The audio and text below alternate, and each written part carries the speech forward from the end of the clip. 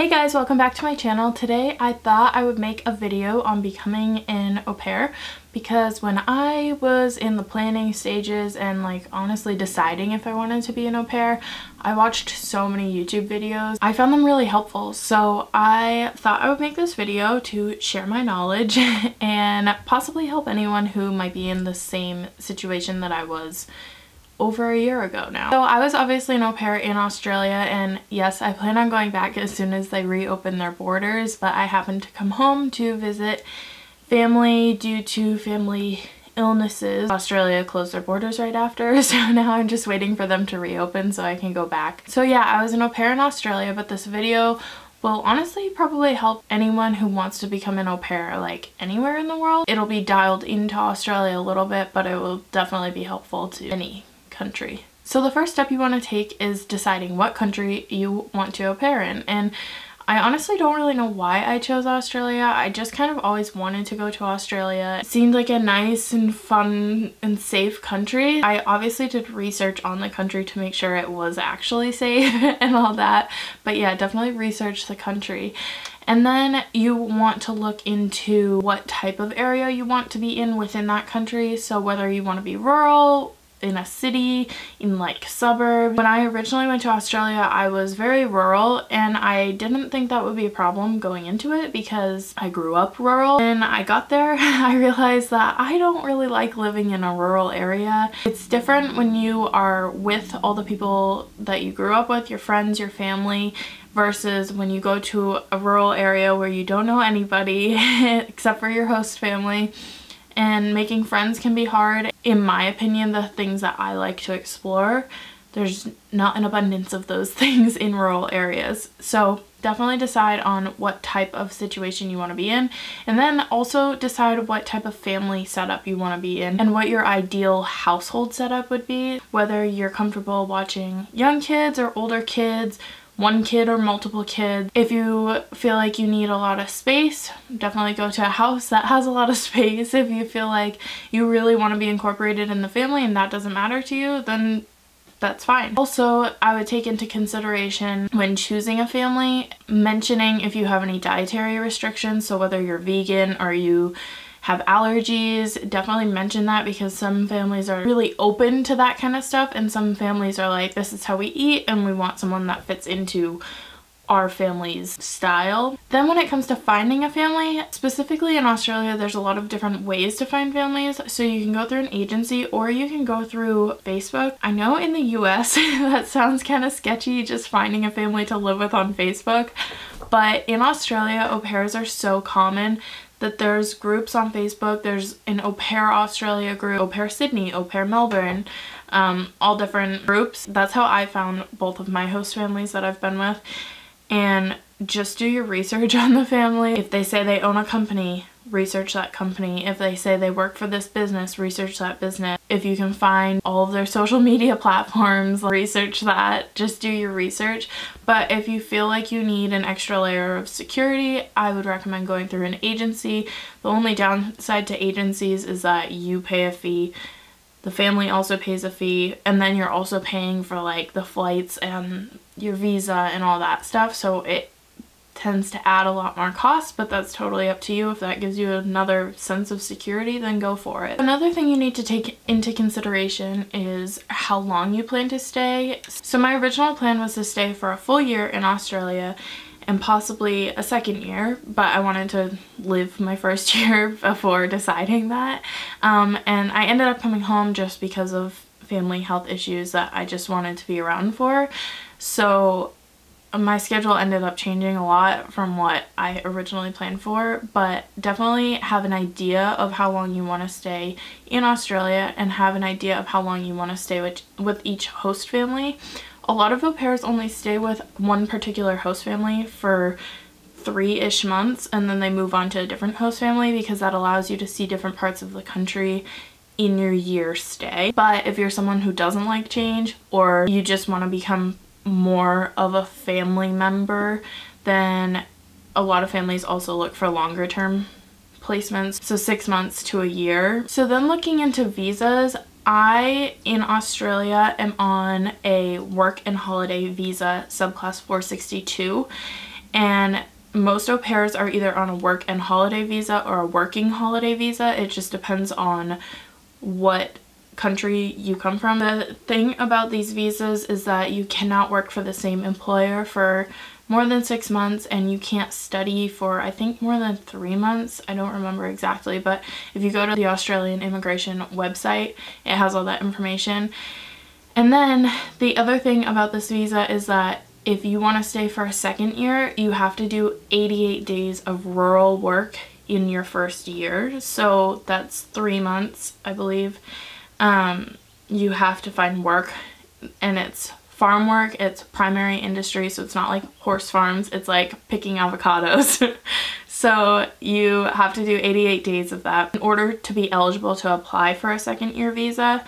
So if you want to stay for a second year, definitely take that into consideration, because if you're not someone who is going to be working on a farm, then you're not someone who's going to be staying for a second year. So when applying for this visa, I had to prove that I had at least 5,000 Australian dollars in my bank account.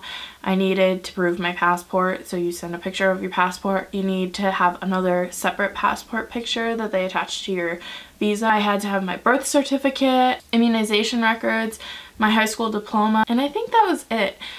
And I don't know if it's because I was from the US and they don't do a ton of background checks for the US or what, but I got my grant notification before I even got the received application notification. So they send you an email, and literally as soon as I hit submit on my visa application, I was granted the visa, which I feel like is weird because they obviously didn't do any background checks on me, but whatever. It's definitely different now with the pandemic and everything, but at some point I assume it would go back to normal. Pretty sure it says online that it can take like 3 months to have your visa granted, but mine definitely didn't take that long. But to be safe, just do it as soon as possible. And there is a fee. I don't remember what the fee was. I feel like it was like $400. Just make sure you have all the information required when you submit it. That way you don't have to submit it multiple times. Once you have your visa and your host family picked out, then you can schedule your flights, which is really exciting. And they can be pretty expensive, especially coming from the US, because it's literally the other side of the world. But if you're staying there for a full year, although it's expensive, it's worth it. I would also recommend making sure you have travel insurance. So my normal US insurance covers overseas emergency care. So if I had an emergency and I needed to go to the hospital or whatever, I would pay out of pocket for the treatments, and then I could submit a claim and be reimbursed. But I also have travel insurance. I haven't actually had to use my travel insurance at all, thankfully. But when I bought it, I made sure that I had a pretty high maximum amount and no copay. And also covers if there's natural disasters and if you lose your luggage and just all kinds of other things that are just nice to know that you have insurance for. So I recommend buying that. I also bought flight insurance just in case something went wrong with my flight specifically, but I've also heard that if you have travel insurance, you don't need the insurance that comes with flights. But I would do your research, because that's kind of a long flight and an expensive flight to not have insurance on. So it's just nice knowing that if you miss a flight, that you don't have to pay for another flight. It's just all taken care of. Something else you should consider when looking for a host family is if they require driving and if you feel comfortable driving in a different country. So Australia obviously drives on the left side of the road and America drives on the right side of the road, and you're on the other side of the car. So it's definitely something to get used to, but it's not impossible to get used to. When I first moved to Australia, I was driving manual, so I was shifting with my left hand, I was driving on the left side of the road, and it was so different, but I got used to it within the first like 3 days. And now I've come home to the US and I've gone back to Australia, and then I've come back to the US, and adjusting to the different sides of the road and the different sides of the car after you've already done it isn't hard at all. So just take that into consideration. And then for your license, make sure that your license is in English, because it's required in Australia. With US license, at least, they require an international driver's permit. So I just went to AAA. It lasts for a year. It's just like this little booklet that you give them your information.